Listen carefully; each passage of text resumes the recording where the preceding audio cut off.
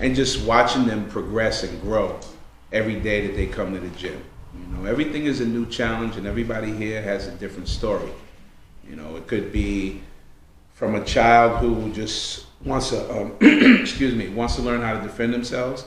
Could be a mother who just had a baby that wants to lose some weight because she don't feel good about herself.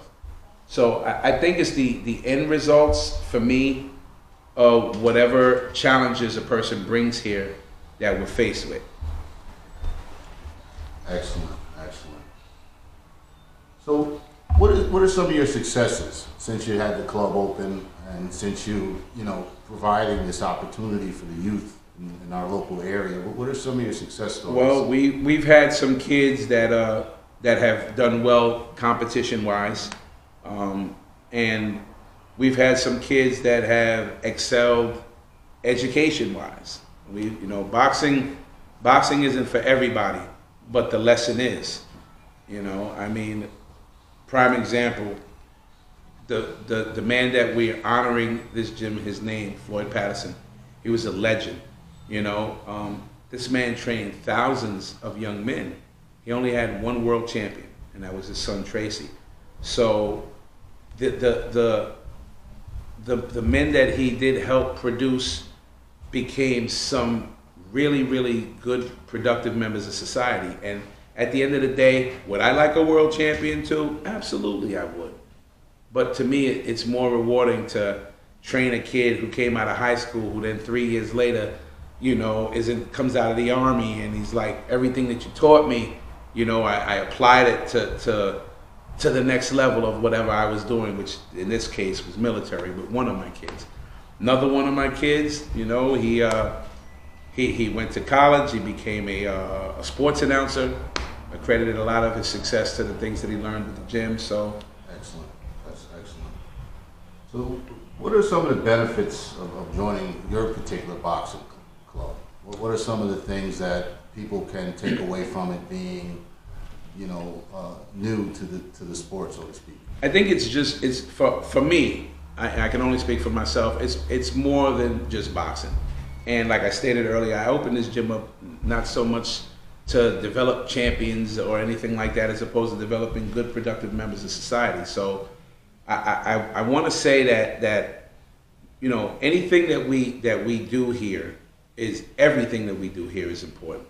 And it's more than just throwing punches. There's a lesson in everything, and including ourselves as coaches and mentors, because we get to learn off of the child that we're working with. Excellent. So one of the questions that I have for you, Coach, I mean, you've been in this game for a long time, right? So now You're saying I'm old?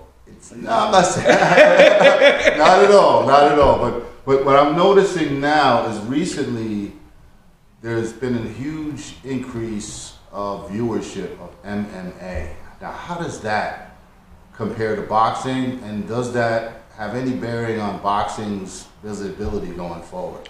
Honestly, to me, I don't know enough about MMA to really comment on it. As far as it affecting boxing, my personal opinion is, in MMA, from what I've seen, you need a stand-up game.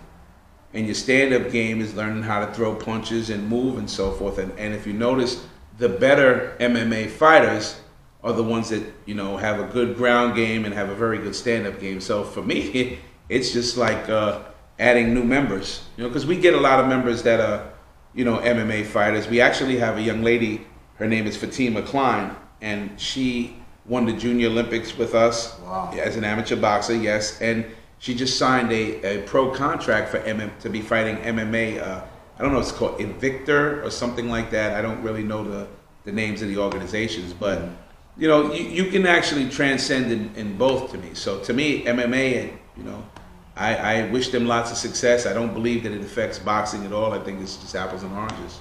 Absolutely. So what's your overall philosophy on boxing, and where do you see it going, the next 5 to 10 years? As far as my philosophy with boxing goes, you're going to get out of it what you put in.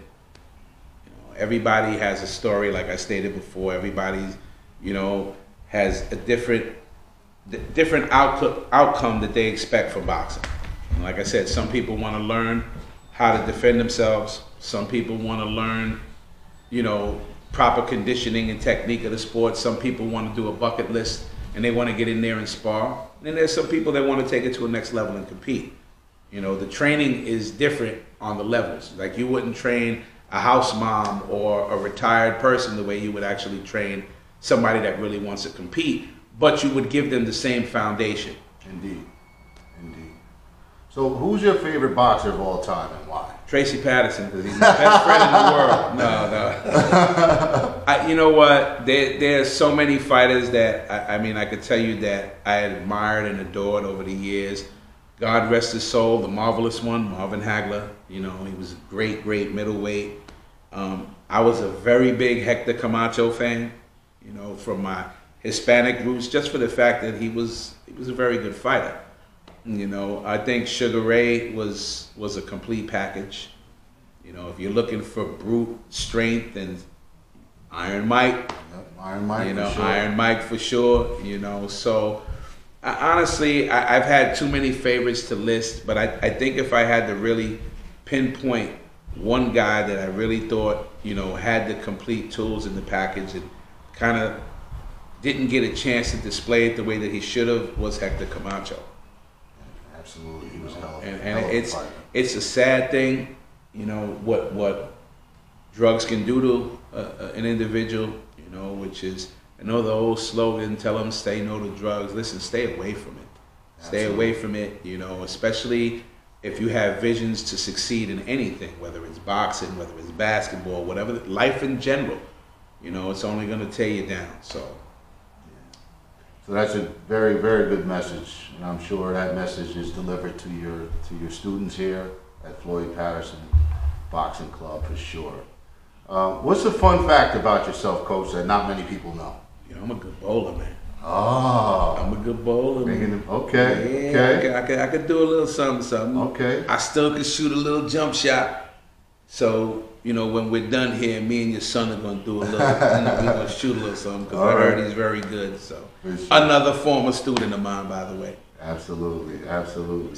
So what can we look forward to in the future from your club, Coach? Hopefully, given the opportunity to continue to mentor kids the right way, steer them in a positive direction, and do the best that we can for the community, and just, you know, try to keep relevant and keep the sport alive and teach the sweet science to everyone that wants to learn it. And, you know, again, just continue to be there for the kids and do what we can do, as well as for the adults of the community. Nice.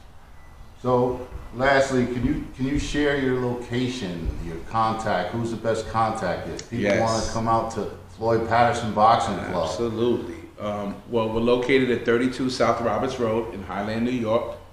Zip code is 12528.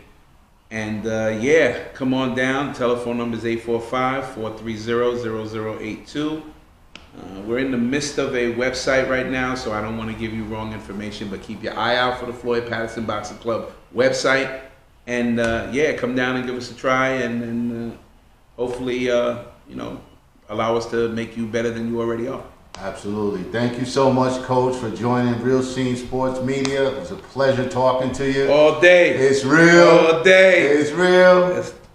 Love you, baby.